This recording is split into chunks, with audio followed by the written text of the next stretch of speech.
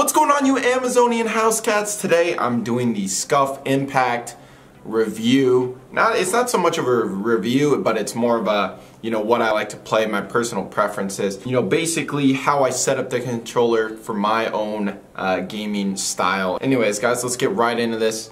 No mucking about, as the Europeans would say. This is a normal controller. This is a, SCUF Infinity. SCUF Infinity. I'm not even sure if it's an Infinity. Anyways, the PS4 controller, the old one, right? So this is the design. Just giving you a point of reference. These sticks, you couldn't swap them out for default PS4 sticks. You basically just had to use these SCUF sticks. But now you can. So this is what I use. This is the controller I've been using. It's the SCUF Impact, and basically you guys can see, let me put them side by side. What the fuck am I doing here?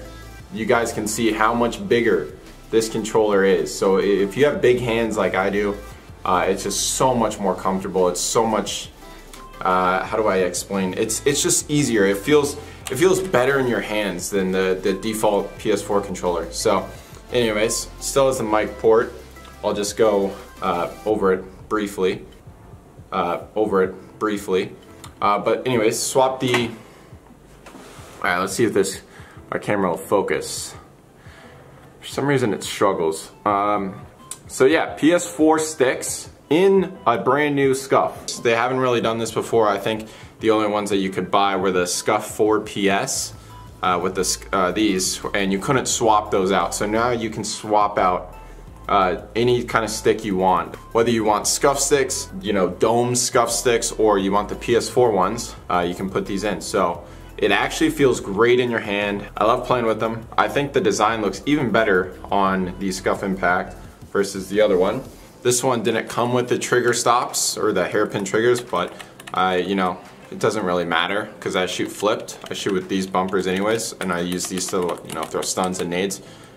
So don't really use that too much, so don't really care for it. Also, if you guys notice, on the back, a little bit of a different setup. So this is the outside paddle right here. It's bigger than this one, as you guys can see. So this one would usually be here, and then the inside one would be, right there.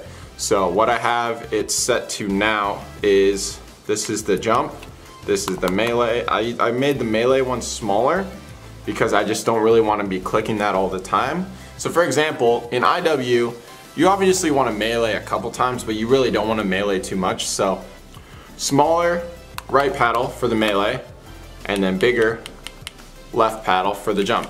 And I know some of you guys have been, saying, oh, well, the paddles for SCUF, they've been pretty average. But now, I've been playing on this for over 2 weeks, and it hasn't, nothing's happened at all. And like back in AW, I was notorious for breaking controllers. And that's just how I like to play rough. I like to play with like a firm grip.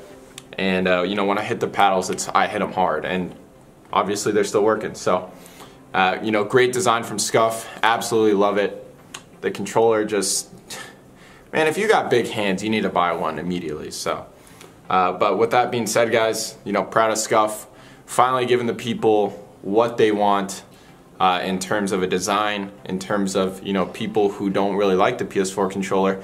Now you got something else to go to. So anyways, those are my thoughts on the new SCUF Impact. Be sure to use code Crimsix for 5% off. Also go ahead and pick up the Crimsix SCUF. I don't think designs get much better than this. So anyways, guys, be sure to leave a like on this video and subscribe. Other than that, it's time to fucking game.